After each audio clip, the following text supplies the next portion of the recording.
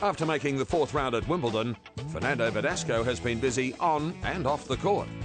He was recently a finalist at the Nottingham Open, where he put up a tenacious fight against Ivo Karlovic. The match went to 2 tie-breaks and had the crowd on the edge of their seats, but the Madrid native eventually succumbed in 3 sets. It was the 24-year-old Verdasco's 5th career final, but the smiling Spaniard is used to soaring to great heights. Just to prove the point, Verdasco disrobed atop a tall building in Barcelona, all for charity, of course. Following in the footsteps of countryman Tommy Robredo, Fernando took the opportunity to pose naked for the Everyman campaign in UK magazine Cosmopolitan. The promotion raises awareness of prostate and testicular cancer. For Fernando, the campaign has special meaning. My grandfather died of that, of prostate cancer, so for me it was the first time to do one photo naked.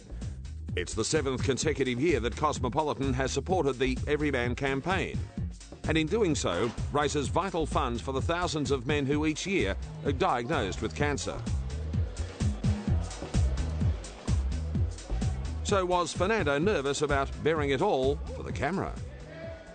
No, it was okay, because it was only men with me, so no women there, so it was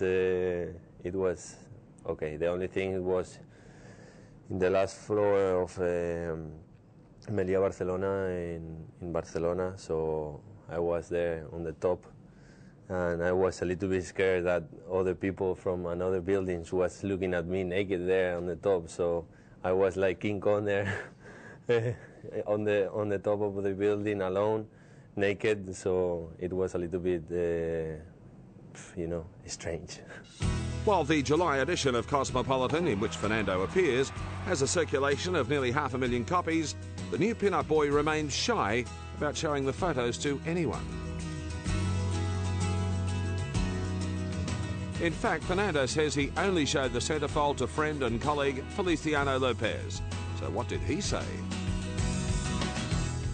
Feliciano, he said, "You look good."